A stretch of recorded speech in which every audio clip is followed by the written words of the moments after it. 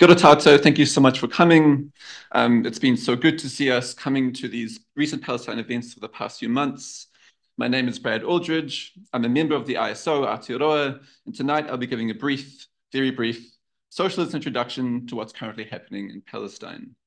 Our organization, as Shomi mentioned, has been involved with Palestine solidarity organizing for many years. So the ideas here are not just mine to claim, but are drawn from a collective struggle, as well as my own research on Marxist theories of oppression.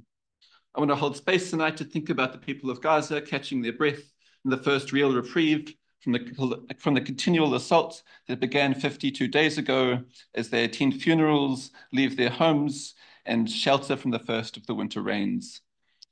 The point of this talk is not to discuss solutions, but I do want to suggest a few tools which may be useful as we continue our struggle. The talk will cover three main topics: imperialism, ideology, and intersectionality. Then I'll conclude by thinking about what we can do to stand in solidarity. This will take us about 25 minutes, so we should finish just after 7 p.m. in time for discussion. I want to start with the claim, and I think it's clear to most of us here, that liberal democracy has failed to respond both ethically and practically to this catastrophe. So I think I don't have to describe to you the absolute horror of the past few weeks, that Israel's campaign has killed over 15,000 people, damaged or destroyed every second home in Gaza, and that is nothing short of genocidal. And despite the overwhelming response from below, the vigils, marches, sit-ins, and rallies, that over 60% of Aotearoa support a ceasefire and 68% in the US, and governments here and across the globe have rejected these calls. Governments that are so-called democratic, deciding to respond entirely independently of the people who voted to represent them. The main response by the ruling class has been twofold. First, frames the situation as simply a humanitarian crisis, an emergency that threatens the safety and well-being of Palestinian communities and requires an immediate supply of aid. Christopher Luxon takes this approach, for instance, when he calls the situation in Gaza a tragic set of circumstances. The second is a diplomatic approach where the conflict between equally opposing parties merely requires a simple good faith negotiation. As when the New York Times editorial board writes that the solution is for both sides to simply accept that the other has a right to live in peace. On one hand, these approaches are impossible to avoid. The people of Gaza need food, water, fuel, and medicine urgently, and they need the international community to hold Israel to account. On the other hand, they are entirely insufficient. The humanitarian solution reads the people of Gaza as victims almost without perpetrators, as though their suffering is the result of an earthquake or tornado instead of white phosphorus and missiles. This view allows us to sympathize with the Palestinians without the struggle systemic change requires. We can see the sheer absurdity of this in the US sending just 20 trucks of aid to Gaza and $14.5 billion of military aid to those carrying out their potential genocide. The diplomatic view relies on rules-based law and order that has never, in 75 years, succeeded in holding Israel accountable to their crimes. But more importantly, this is a top-down approach that sees the Palestinians as the objects of international affairs rather than the subjects capable of making their own decisions. Not only do these frameworks ignore the wider context of this catastrophe, they mobilize the erasure of history by removing Israel's status as a settler colony from the conversation. Here, Israel is an interlocutor rather than a colonizer. These approaches provide rhetorical cover then for the countries that have been trying to stamp out pro-Palestinian activity, countries such as the US and the UK, where they have been met with police crackdowns, as well as France and Germany, where such demonstrations have faced legal action. So long as they can call for a humanitarian pause and offer modicums of aid, they can afford to remove political agency from the masses who apparently should not enter the fray of international affairs. So what then might be an approach that meets the current moment with both the urgency and the historical perspective required? There is, to start, an approach that centers Israel as a settler colonial because imperialist project, a project that results from the turbulent expansion and competition of the world market. The fundamental idea here is that capitalism operates not in the interest of human flourishing, but in the interest of maximizing wealth, and concentrating that wealth into fewer and fewer hands. It must therefore spread itself all over the globe in search of raw materials, cheap labor, and new markets. If there is one thing Palestinians, socialists, Zionists, Israelis, and Western rulers have all agreed on, it is the unique opportunity that the land between the river and the sea offers to imperial interests. In the colonial imagination, Palestine is the guardian of the Suez Canal, the gateway to India and Africa, and a vital intersection of railways, harbors, and oil pipelines from around the Middle East. This is partly why Winston Churchill wrote in 1920 that the Israeli state is, quote, in harmony with the truest interests of the British Empire. And Theodor Herzl, a founding father of political Zionism, saying that we should, in Palestine, form part of a wall of defense for Europe and Asia, an outpost of civilization against barbarism. Imperial collaboration was an explicit part of the Zionist project from conception, and Israel continues that function to this day. If it didn't, it would not be the largest recipient of US military aid since the Second World War. Here is one last quote from the Israeli newspaper Haaretz in 1951. Israel is to become the watchdog. There is no fear that Israel will undertake any aggressive policy towards Arab states when this would explicitly contradict the wishes of the US and Britain. But if for any reasons the Western powers should sometimes prefer to close their eyes, Israel could be relied on to punish one or several neighboring states whose discourtesy to the West went beyond the bounds of the permissible. If settler colonialism is a system of severing a people from their land, their culture, and their resources, imperialism is its animating force. For anyone who still doubts that Israel's assault amounts, at the very least, to an attempted ethnic cleansing, need only consider that they've carried out such actions before. Between May 1948 and January 1949, Zionist militias led by the Irgun and Haganah expelled around 75% of Palestinians from their land by raiding villages, demolishing homes, and conducting massacres across the region. In just 7 months, over 500 villages were flattened to make way for the Israeli state.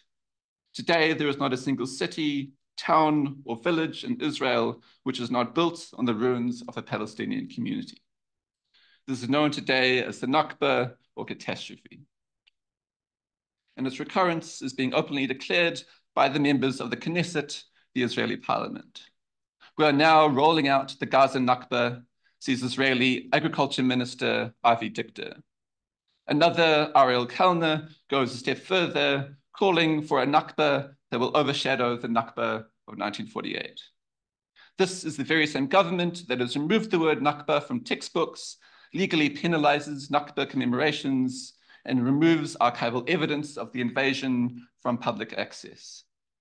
Just as today, it denounces wounded Palestinians as crisis actors and routinely denies its attacks, as when it claims that the IDF does not bomb hospitals. Israel wants to normalize atrocities against Palestinians by openly promoting them, while at the same time trying to erase them from the historical record. They attempt, in other words, to morally defend what they empirically deny.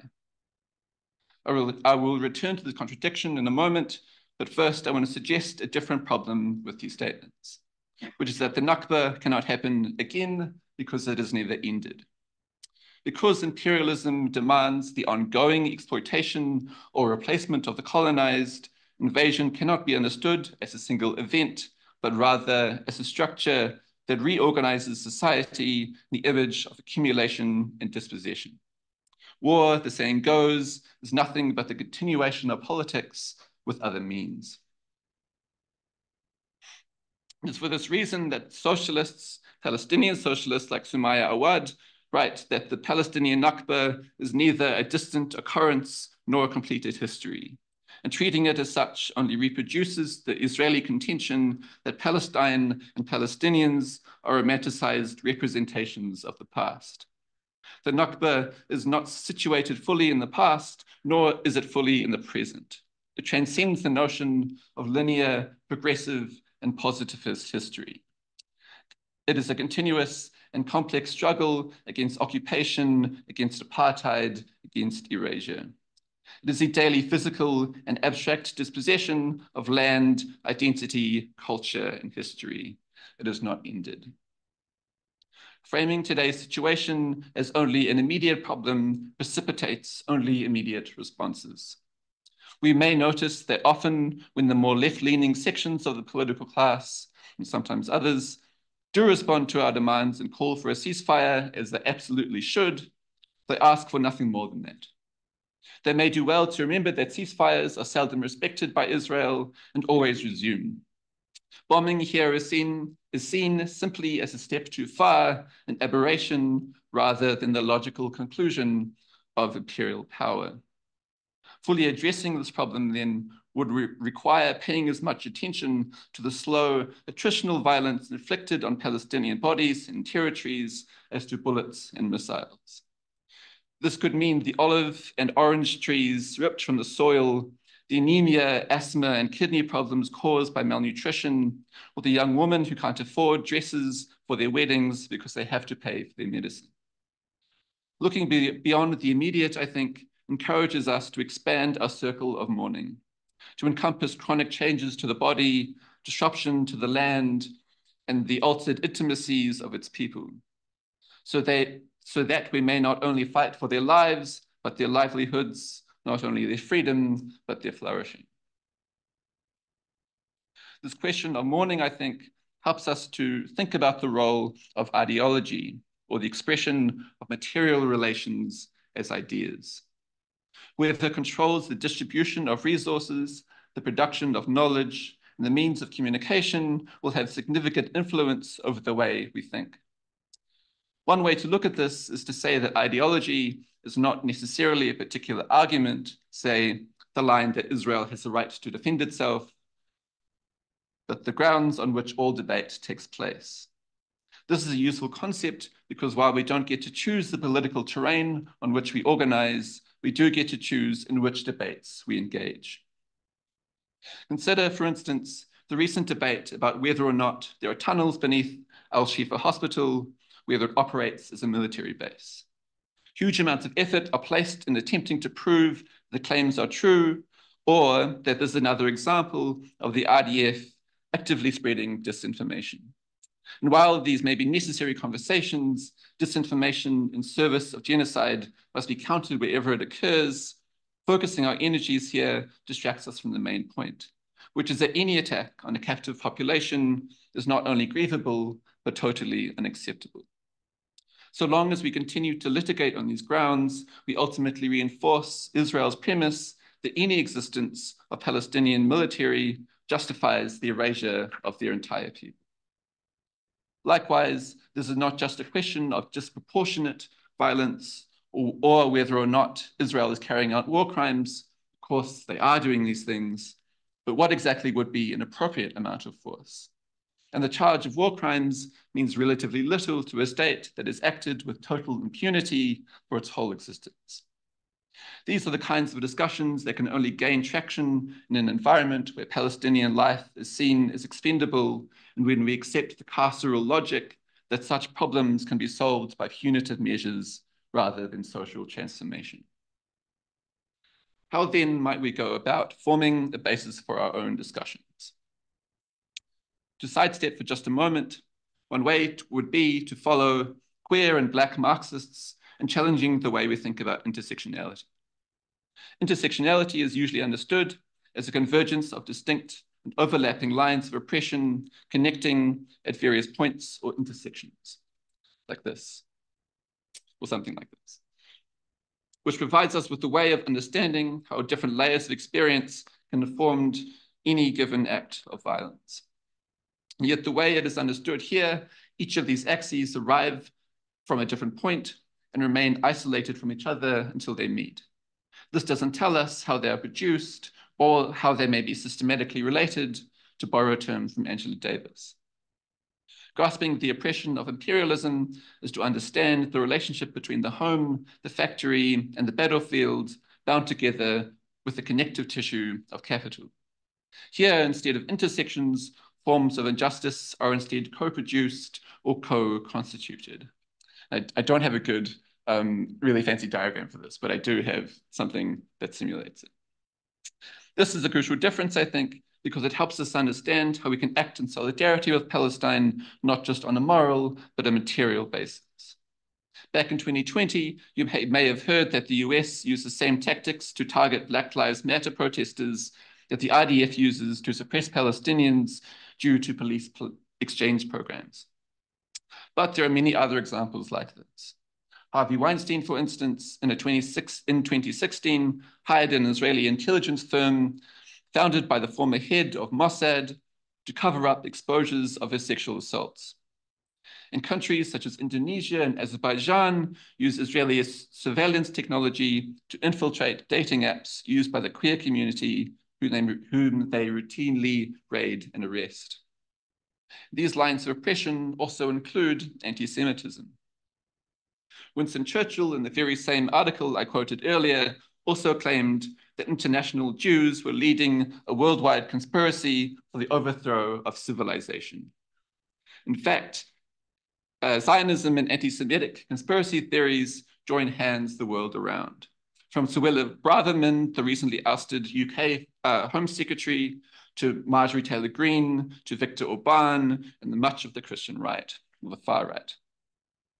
Rather than simple coincidence, these alliances can only be made and translated into different contexts because the channels between oppressors have already been made.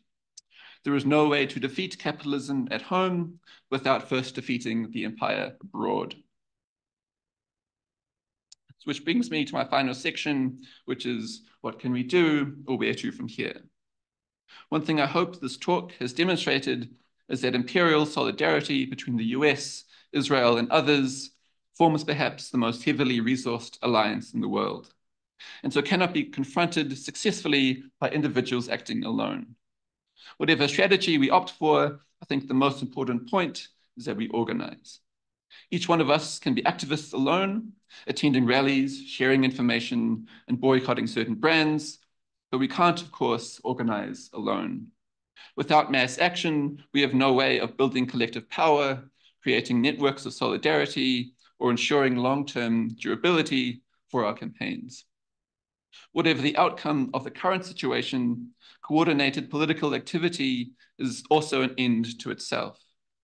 The more experienced and confident we are as an active working class, the more power we have to face oppressions into the future. There's a common saying in activism, don't mourn, organize. But we organize because we mourn, because we see what is happening right in front of our eyes and refuse to make excuses for it. Because we stand with the oppressed wherever they live, because we recognize that there is no way to repair this without transforming it.